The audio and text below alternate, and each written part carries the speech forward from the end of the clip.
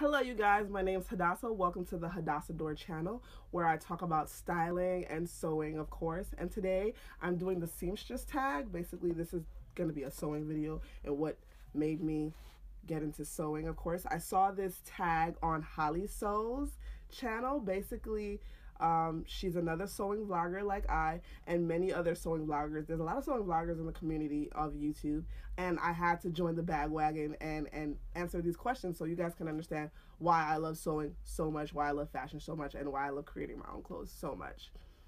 So let's get straight into these questions. Of course, I'm going to be looking this way because my laptop is here and it has the questions, so don't mind when I look this way and look back. I'm just trying to read what the questions are and I'm going to answer you.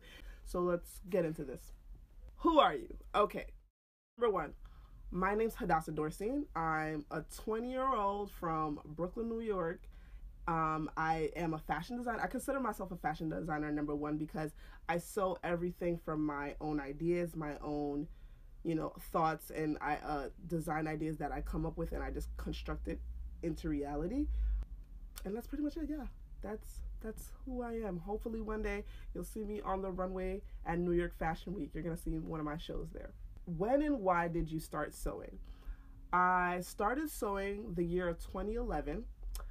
That was my sophomore year of high school. I went to the High School of Fashion Industries. So basically it's a high school that teaches you regular academics like any other high school student. However, we major in, either you can major in as a fashion design student or a fashion business student or a fashion art student, all things falling into the fashion industry, of course, or the field of fashion.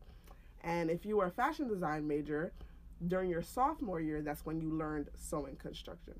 Sorry, there was a gnat here. That's when you learn sewing construction. So that year, 2011, that's when I learned how to sew. And why did I learn how to sew? Why did I wanted to start learning how to sew? Because I wanted to be a fashion designer. And of course, to be a fashion designer, you have to understand the concept and the construction of sewing, or you can't make your designs come to reality. What is your favorite or proudest make? You know how many things I've made? There's a lot of things I'm really proud of.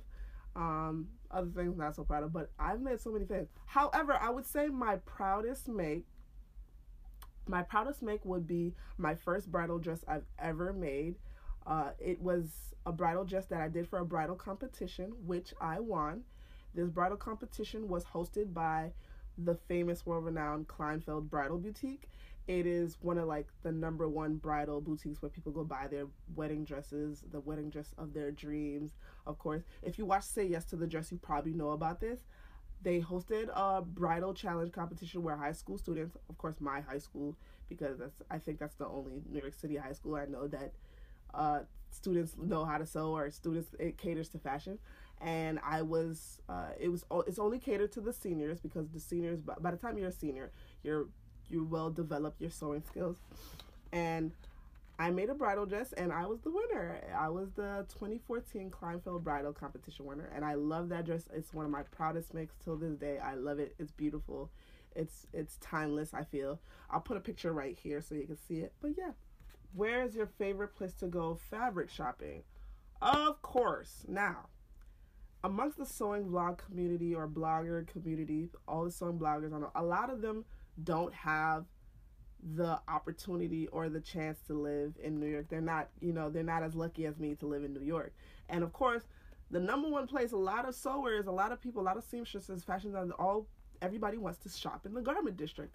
Now, the Garment District is a neighborhood in Manhattan. It ranges from West 35th to West 40th Street, and 6th Avenue and 7th Avenue, also known as Fashion Avenue, and 8th Avenue. Around that area, you can find fabric stores, notion stores, trimming stores, manufacturing stores. So if you're a big designer and you want to get your stuff reproduced, you will find a manufacturer around there. You can find pattern making services there, of course. You can find sample making services there, of course. Everything. So say you're a designer and you have no skills of sewing, at least if you live in New York City, all of the materials and services are available for you, so you can get those things done if you don't know how to do it yourself. And that's what's so amazing about the garment district. I'm always shopping there. There's so much fabric, so much different things I can buy. And if you ask any other seamstress or sewing vlogger from other states and other places, they tell you, like, if they get the opportunity in New York to come to New York, that's the first place they want to be at. So I'm very lucky and I love shopping there. What is your most used pattern? My most used pattern, I would say, first of all, I was a self-drafted pattern maker before purchasing patterns. I used to do a lot of self-drafted patterns because I learned how to, create my own patterns from scratch from school. However, now I'm starting to purchase patterns because I'm lazy. I just don't have time to self-draft patterns anymore. I'd rather just buy the pattern, modify it to the sizing that I need, or to the silhouette or the pattern style that I need. And my most used pattern, I would say, till this day, is my self-drafted knit bodice pattern. Basically, it's a regular bodice pattern but it caters to knit fabrics, meaning not knit fabrics like, where you knit stuff, but knit fabrics meaning like jersey, spandex, things having stretch to it, of course, lycra, all those things where you can make like sweatpants and a t-shirt or a bodycon skirt or a crop top, those things where, the fabric needs some type of elasticity. That's where a knit bodice would be needed, because most of the time it's smaller than a regular bodice, because of course it caters to, the stretch of the fabric. So I use that till this day, because a lot of the stuff that I like to make are crop tops and skirts and stuff that, stretch to your body or fit to your body. And I love the way jersey feels. I love how a lot of knit fabrics feel. So I'm always making things out of knit fabrics, of course, because that's what I like. That's what I like. Of course, I do create things out of woven fabrics, of course, but that is my most used pattern, my knit bodice pattern, point blank, period. Your most dreaded sewing task.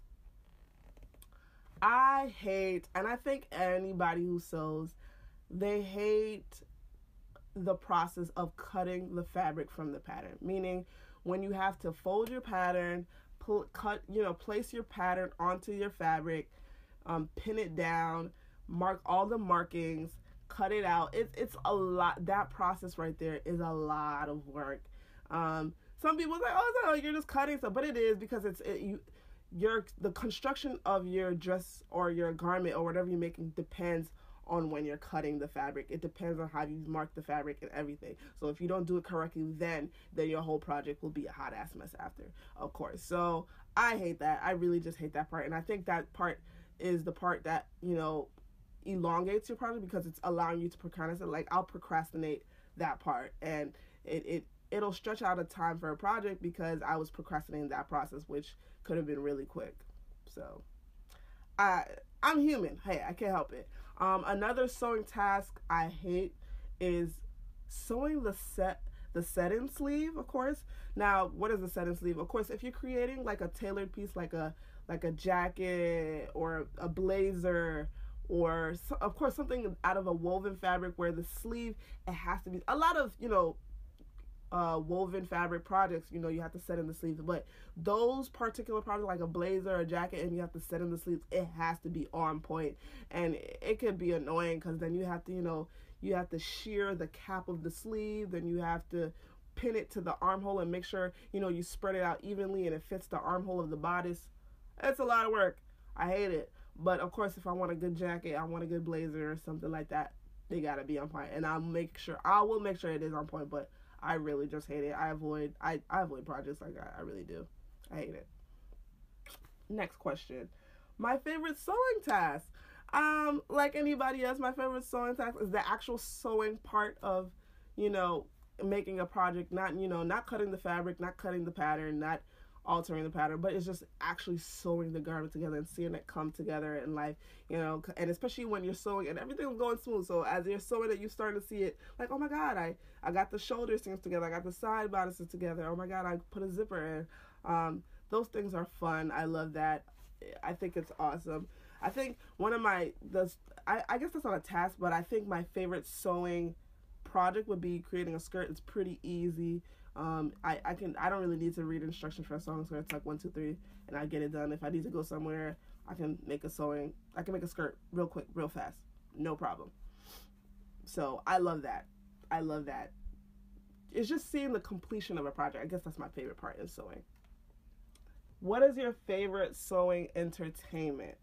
My favorite sewing entertainment. So I'm going to assume something that entertains you while you're sewing, because sewing is a task. It takes time. You can be sewing a project that takes 2 hours, or you can be sewing a project that might take all day, a good 8 hours. And of course, you need something to pass the time. So as I'm sewing, I would say my favorite entertainment is, of course, listening to music. I sew in the basement of my house, and I'm pointing like you guys can see, but I sew in the basement of my house, and my television, which is to my right, I'll just play music on my television because it has a surround system, so I can listen to the music in my basement. And if I really want to zone out, I don't want to hear anybody coming up and down the stairs or bothering me, I'll put on my Beats. I'll put on my Beat headphones and just zone out and listen to my music because it isolates around me, and I'll just be sewing, I'll be jamming. And of course, if I'm not listening to music, I'm on a phone conversation with a friend because I sew at night. So sometimes I could be talking to my friends like, hey, what's up, girl? As I'm sewing, I'm like, yeah, girl. And I got my Beats on. I'm like, yeah, you know what I'm saying? Yeah. Did you see her? Yeah, yeah, yeah. All that chatter, regular. And if I'm not listening to music, most likely I will watch TV, but TV can really be distracting while you're sewing because you're supposed to be focused sewing, not watching the television. And mishaps can happen. I mean, I've been sewing for a long time. Nothing does happen to me, but I don't think TV is worth it while sewing. Just music, maybe a conversation here and there. But if I'm watching TV, I'll play something I've seen already, so I'm just listening to what's going on. So, but I need like sound going on, like good sound, not people like talking to me. I don't want to hear my mother, or I don't want to hear my siblings annoying me or something like that. Printed or PDF? Printed. I'm totally into printed now. As of this summer, I've just been purchasing patterns after patterns after pattern, the actual pattern from the envelope. Before, I used to, I've been buying patterns for a while now because I just get like, I'm so lazy with the self-drafted thing now. But of course I used to do PDF before because a lot of the modern patterns, a lot of the new style patterns, things that cater to a lot of clothes that's being made today, they would be in PDF form. So I would just buy a PDF, of course, but that got so annoying, especially like I shop from a proudest.com and they have amazing pattern there. I really love their pattern, but it's an online site, and of course all of the patterns are PDF form. So when you print it out, of course that's wasting a lot of ink, and after you like printed pages and pages and pages of a PDF, now you have to tile it, you have to cut it, tape it, and tile it together to make a large, printed pattern. It would be a lot of work. I mean, I still do it if I really love the pattern. If I'm purchasing a pattern, I really love it, and they only have it in PDF form, I'll still like buy it and do it. But I'd rather just go to the store, or I'd rather just go online shopping for a pattern that I can get shipped to me, or I can get it in the envelope and just take it out the envelope and cut it out and all that stuff, because I hate the whole PDF thing now. Or also, if they do PDF, I'd like to get the copy shop PDF form. So basically it's a PDF that I can bring to my local FedEx or any printing store, and they can print it out really large for you, of course, and you take it home and cut it out and all that stuff. But a lot of these days, a lot of the PDFs don't come in copy shop form. I would really love, if Berta Style is watching this video, I would really love if you guys can bring the copy shop PDFs. I get it that y'all don't do printed, but bring the copy shop, because I don't mind going to a copy shop and print it out, because tiling it, that's just too much work. And nobody got time for that. What sewing machine do I use? I have 3 sewing machines. The sewing machine that I have is a Brother. It's a Brother sewing machine. It's the Brother CS 600 or 6000i. I'll put a picture here. I do own home machines. I use industrial machines, but I don't have one. Like my friend, he goes to school at FIT. If I need an industrial machine, I'll just ask if I can hang out with him at his school and use the industrial sewing machine at their sewing labs in the FIT. My serger is a Singer serger. It is the Singer Stylist serger. It's pretty old. I'll probably upgrade pretty soon. But right now it does a decent basic job of just serging my seams and making it clean. And my cover stitch machine, I have a Genome or a Genome. I don't know if I'm saying it correctly. Genome or Genome, please tell me if I'm wrong. I have the 900 Cover Pro, which is the first series out of the Cover Pro series. It does a good job of a cover stitch. I'm guessing the newer Cover Pros, they have like newer features, but I don't need anything crazy. Do I have any other hobbies? No, I don't. Not like, I mean, I do, but they're not as dominant as, of course, sewing. As a fashion designer, I'm either sewing my projects, I'm either doing a fashion show, I'm either working with a client doing custom client work, or I'm styling a photo shoot set, whether with, because I'm also a stylist, I'm also styling agency models. So like this kind of like takes over my life because it's not just a hobby, it's also my career. Other than sewing, I guess the things I like to do is I like to sing and dance, but they're just hobbies. Like I would say is just hobby. I like to sing and dance with my family and friends. I like to, is eating a hobby? I would say eating is a hobby because, that takes skill, that takes craft, no? Okay, maybe I'm pushing it. Okay, whatever. But, yeah. Follow me on my social media links. Follow me on HADASSADOR.com. That's my blog and my website where I sell all my stuff. Of course, you can follow me on Instagram at HADASSADOR. You can follow me on Facebook or like my Facebook page at HADASSADOR, of course. And that's pretty much it. Thanks for watching. You guys have a wonderful day. See ya. You like my little Paris hat?